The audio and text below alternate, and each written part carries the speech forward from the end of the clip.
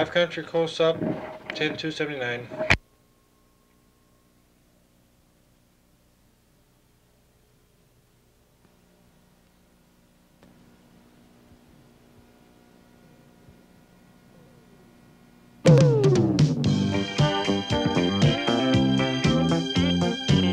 Tune on 5 Country close-up on 5 TV. I suppose my reaction is probably the same as everybody else's. I don't know. When they tell them they got cancer, why, your dauber's down, you don't know what, you just think, well, this is it. Oftentimes, the courts are not geared to this. The courts are geared to what is right and what is wrong. And mediation is geared to possibly a mistake has happened, but what can we do to resolve the conflict that has arisen, and what can we do to set up guidelines so it won't happen again, won't occur again. I feel, you know, a little bit superior being able to drive tons of machinery down the road and not having anybody tell me how to do it or where to go with it. It's just that I'm there and I'm taking it where it's supposed to be. I'm Bob Pyle. I'm Charlene Peroni. I'm Twyla Young, and this is 5 Country Close-Up. Tonight we'll look at a new way for neighbors to solve their legal controversies, and we'll find out what it's like to drive an 18-wheeler. But first, we'll take a look at the emotional impact of cancer on the people who have it and the people around them. Twyla? Charlene, cancer is a word that we don't use very much. We don't like to talk about the disease. It's a disease that's so frightening to us that our fears of it and our image of it often lag behind medical realities. I think cancer is an illness that has been around a long time, but it has not been spoken of or dealt with openly until just the last few years. And in years past, cancer meant death. There was no treatment. And so consequently, when they hear they have cancer, it's very, very frightening. It brings out our ultimate helplessness. Nobody likes to feel helpless, either as an individual or as a society. I suppose my reaction is probably the same as everybody else's. I don't know. When they tell them they got cancer, why, your dauber's down, you don't know what, you just think, well, this is it. This is the oncology or cancer clinic of Iowa Lutheran Hospital in Des Moines. It's a place where many of the cancer patients from around Iowa come in order to receive chemotherapy, the massive doses of drugs aimed at killing the cancer cells. Chemotherapy is a frightening idea to many people, mainly because of the widespread belief that it automatically means severe, painful, debilitating side effects. He told me that there was people that wouldn't take this chemotherapy because of the effects of it. Well, it might not affect all people the same, but it sure doesn't affect me that way. We have people down in the chemotherapy room, the waiting room, when I'm down there for treatments, that have lost their hair, and they've had several side effects. But I sure can say this, that it's sure been worth it to me. I would even think that I would even suffer a little if I had to take them, because there's no alternative. I mean, it's either that or that's it. Leo Gingery is a retired tool and die maker. A few years back, he had open heart surgery. It was frightening, but it wasn't anything like finding out last spring that he has cancer. Says Gingery, when they tell you that, it knocks the soup out of you. But when they told me I had cancer, it was a different heart. They could fix that, I guess. I understood. They told me they could fix it up. The surgeon told me that. He says, we're going to make a new man out of you. And he did. He did. He actually did. And this deal, when they come in there and told me I had cancer, it was a difference. It's different. There's no cure for cancer, and you just know it. Cancer is one word that means a multitude of different diseases, each with its own treatment, each with its own pattern, each with its own chances of survival. But according to cancer specialist Dr. Mayank Katari, half the battle with any cancer is the emotional battle, the adjustment to a new kind of life. Even if the patient has a potentially curable cancer, the immediate thought that comes to the mind is, when am I going to die? Half the battle in the entire natural history may be just fear and emotions. It's a war between emotions and fear that takes away a lot of energy from the patients. The cancer patient often has concerns about no longer being productive. And I think what this ignites is a fear of lack of worth. One thing that makes us all function well is when we feel that we're worthwhile, we're productive, we're doing things that through which we can command the respect of others. That's the bad part of this. I want to do something. I'm not sick, but I'll be sitting in a chair and I want to do something and I can't, and that's what hurts. For about 2 weeks there, I'd sit in said Davenport over there, or chair, and look at the walls and think, and then I'd get in the car and go downtown for a while and come back home, and I really had a bad view. I really did. I don't know. It's just one of them things. And one night he came in there at 10:30, and I asked him, and he said, "Yes." He says, "You got pretty bad." He says, "But it's treatable." And of course I was down. He knew I was down, and he says, "Now this is treatable." He says, that's the last word he said when he went out of the room. He said, "Now I want you to remember, this is treatable." Sherry Turner is 16 years old. She's a junior in high school. She's a moped buff, and she has leukemia. Well, I was really scared because I didn't know anything about it, and anger that it had to be me. You know, I couldn't, and I was kind of mystified, I guess, because I didn't really understand why it had to be me and why I had it and things like that. And then I didn't want to go into the hospital, not at all. Why not? I don't know. I've never really been in hospitals that much, and I just don't care for needles and doctors and all that stuff. A lot of the time it was pretty much anger because I had to go through all that stuff. That was just about it, and then I went, you know, it didn't bother me anymore. It just kind of went away. Sherry has had cancer for nearly 2 years now, and she's living a fairly normal life again. Except for missing sports in which she can no longer participate, she says she rarely even thinks about her disease. I don't even feel like I have it anymore. It does. Just once a month when I have to go in for treatment, that's the only time I really realize I have it. I used to be involved in sports quite a bit, and I can't do that anymore. I just get too tired. How does it make you feel not to be able to do that anymore? Well, sometimes when all my other friends are doing stuff that, you know, I can't do, it makes me kind of mad, but otherwise it doesn't really bother me. I think in terms of the families of cancer patients, this is where the focus of education should also be. That the patient should continue, as I indicated before, continue to be treated as a worthwhile individual and not someone that is in essence committing a crime by becoming dependent and becoming ill. You have to have the understanding and the support of your family while you're going through the treatments, and I think more so when you're 14 and totally confused about the world as it is anyways without having to deal with something that's serious. You have to know that they understand you and they're going to stick by you no matter how you feel. If you're crabby, tired, ill from the chemotherapy, that they're not going to just say, well, we're not going to deal with you anymore. But the fight for survival can have some rewards. Has having leukemia had any kind of positive effect in your life? I think it's made me so I can handle problems a little bit more maturely than I used to be able to. I think that I could take a rough decision a lot better than I used to could. If somebody said to you, how do you feel about your life right now? What would you say to them? I'm satisfied with it. I could be better, you know, if I didn't have to go to school and things like that. But it's about as good as it could be, I guess.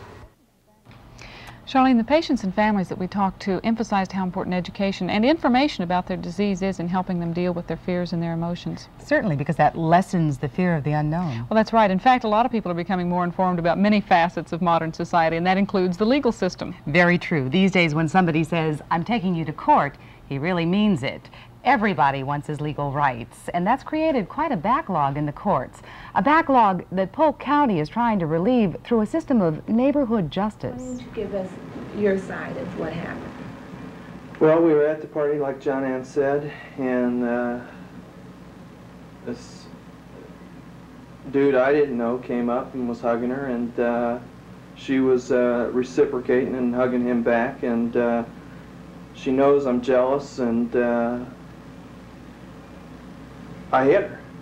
What you're watching is a dramatized version of a neighborhood mediation session. The people involved are only acting. The problem they're discussing, it's common. But the method they're using to solve the problem is new, at least in Polk County. Again, you know about the work we've been doing with battered women and things like that, and you know how I feel about physical abuse.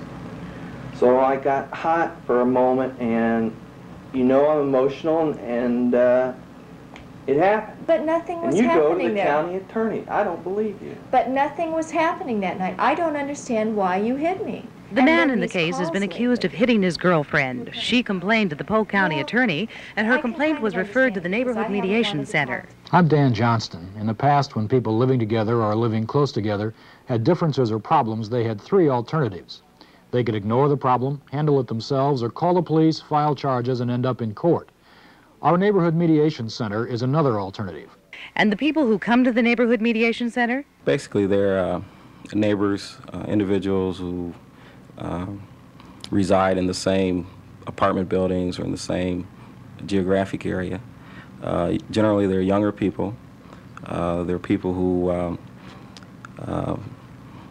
have some reason to want to stop whatever the problem is because of the ongoing contact they're going to have with each other. What sort of problems do you generally see, Joanne? We see everything from barking dog disputes to visitation rights with children to living situations, assault cases, different things like this. The people who sit as mediators come directly from the community. They're people who care, who want to help. They're sent through rigorous training to learn to listen, to observe, and most important, to learn to remain neutral, because the real success of mediation depends on their ability to see both sides. May I ask, at the party was, shall we say, was Chris under the influence of alcohol? Would that have any bearing on why he hit you? Were you? I don't, you know, that's something I can't answer. I just had a drink. But do you feel that this is your normal behavior, or that alcohol might have influenced your decision?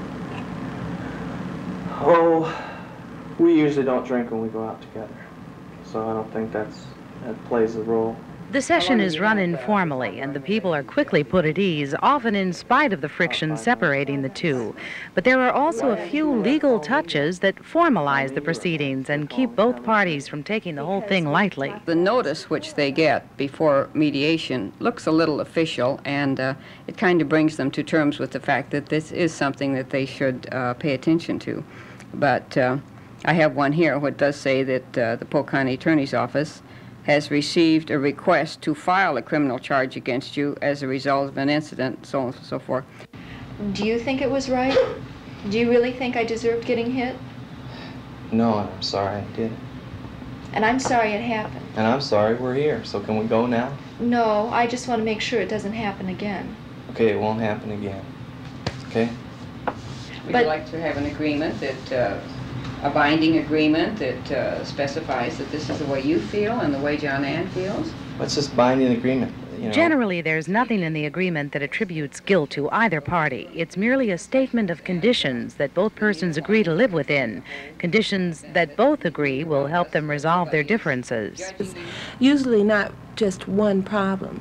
Why people have to come to this in the first place. It's usually a multitude of problems, and that's what we do best. We listen to them and find out about their circumstances, and then begin to help them find ways to address it, which a court hearing just doesn't take those kinds of things into account. So the court's still in black and white, and as you know, as Paula was saying, you're saying, you know, we get into the gray areas, and in trying to resolve the basic root of the problem before it escalates into a major kind of crime.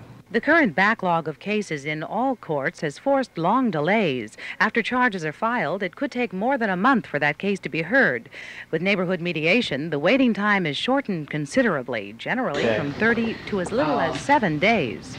Chris and John Ann, we have written up this mediation agreement, and I'd like to read it to you, and you'll agree whether or not it's what you have stated you would like to happen.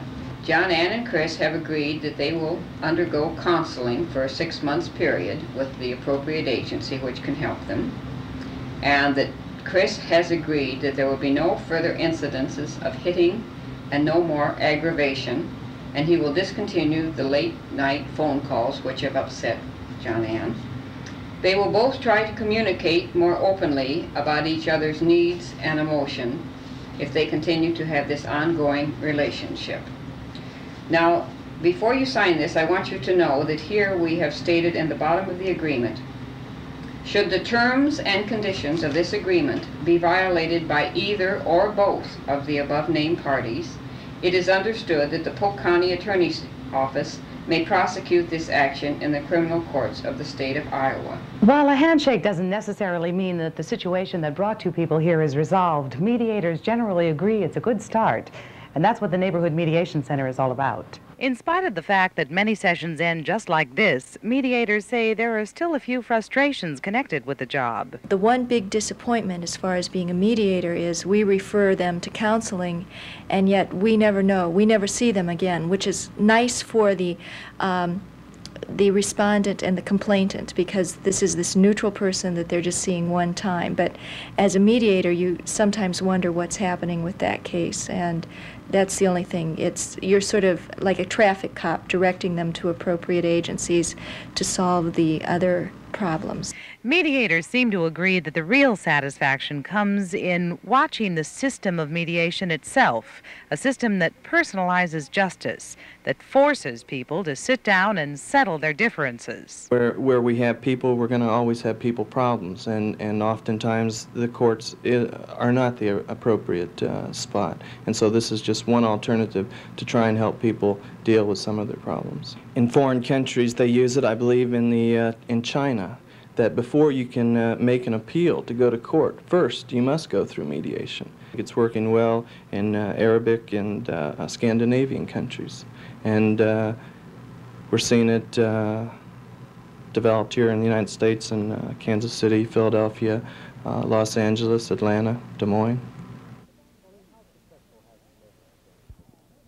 Charlene, how successful has the program been in Polk County?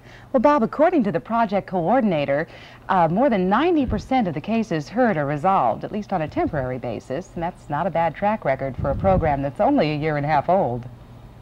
Up next, a look at the life of a long-distance truck driver and an experiment in driving one of those mammoth rigs.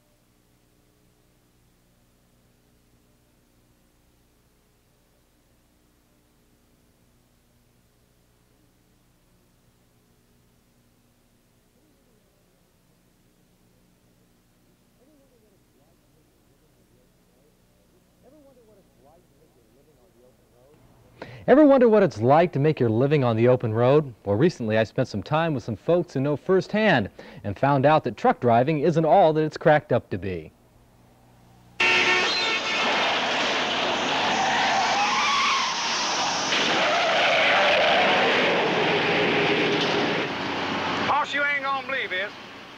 This is the way many people picture today's trucker.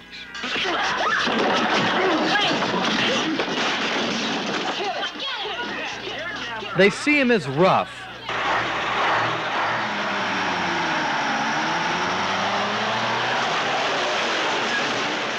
and tough.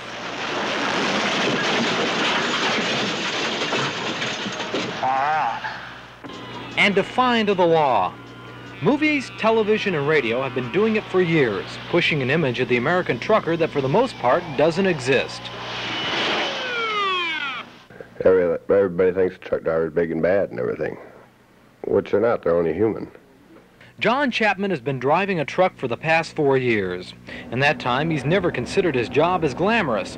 Instead, he sees himself as an average Joe, doing an important job. When you turn around and look at him, he's like you or average mechanic down the shop, factory work or something. He's just trying to make a living the best way he knows how. John doesn't drive alone. He's part of a team. His partner is Kay Dudley. She's been driving with John for the past year and loving every minute of it. It's great. I wouldn't trade it now for anything, but you know, it's not like being a housewife. That's for sure. You get a lot of, you see a lot of people, you see a lot of places, but it's very tiresome. You don't have time to rest. You don't have time to sleep as much as you like, or eat what you want, or you eat where you can and grab a bite here and there, have coffee when you get a chance to stop. Jamming gears cross-country isn't easy. The hours are long and many times lonely. That's one of the big reasons many trucking firms welcome teams, be it two males, husband and wife, or boyfriend, girlfriend. Teams provide companionship. Yeah, you get the companionship of having somebody to talk to when you want to talk, but we go for hours without talking. Believe it or not, we can sit there and still be alone. Well, it's a lot better than being out there running by yourself. John learned his trade in Vietnam, driving a mail truck. There was no formal training for him. The Army just put him behind a wheel, and he learned by doing. Kay's story's a little different. She's a graduate of the Iowa Truck Driving School. There she gained a certain confidence she never had before. I don't know, maybe it's a feeling of something that not very many women can do. I feel, you know, a little bit superior being able to drive tons of machinery down the road and not having anybody tell me how to do it or where to go with it. It's just that I'm there and I'm taking it where it's supposed to be. The school, located in West Des Moines, has been turning out skilled drivers for the past 2.5 years. Each student pays a $545 fee. In return, they get 2 weeks of rules and regulations. Today we're going to go over the federal DOT regulations, Department of Transportation regulations, and practice backing up.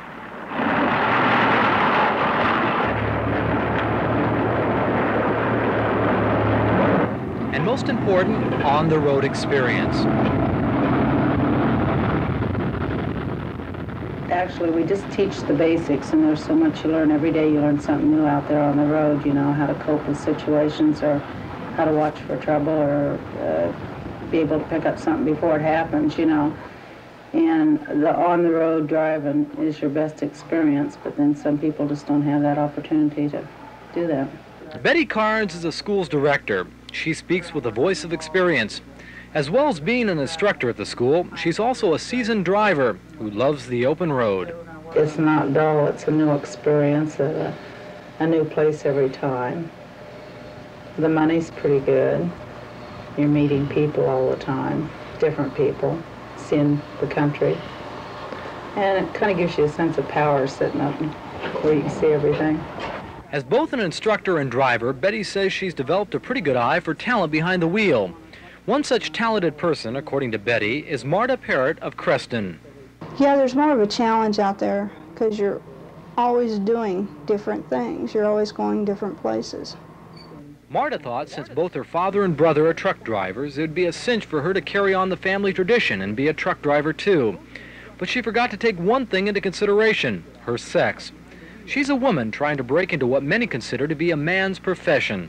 A lot of people like your cars and things, they'll really look down on ladies for being a truck driver because they think they should be at home working and taking care of the kids. But that isn't going to slow down Marta. As a matter of fact, it might just spur her on. Oh, you figure a lot of men that are truck drivers, a lot of them don't really care. They're just out there for the money. But, you know, when a lady truck driver does it, she's out there for the money too, but she's out there for the respect of the men. While there are many success stories to come out of the Iowa truck driving school, there are also a few that are not so successful. Take me, for example. But instead of passing judgment on myself, let me show you how my first driving session went and let you decide whether I have a future as a trucker.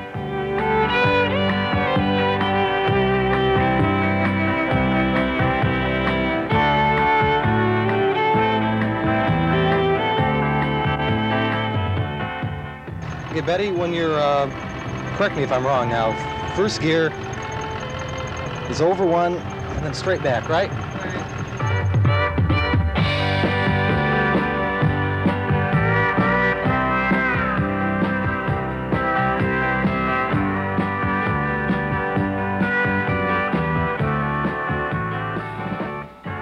Now you're going to start turning it hard. Hard, hard, hard.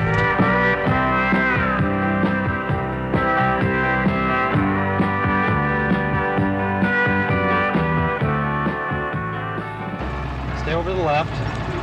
Now, where's my brake on this thing? Is it the middle thing? Right. Okay.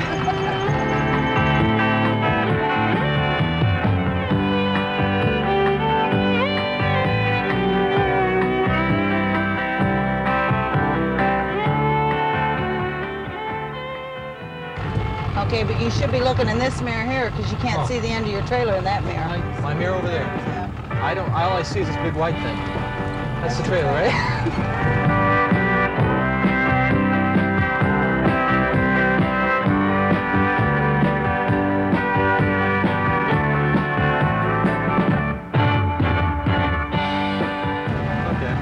I pass? Up to this point, I wouldn't quit your regular job yet.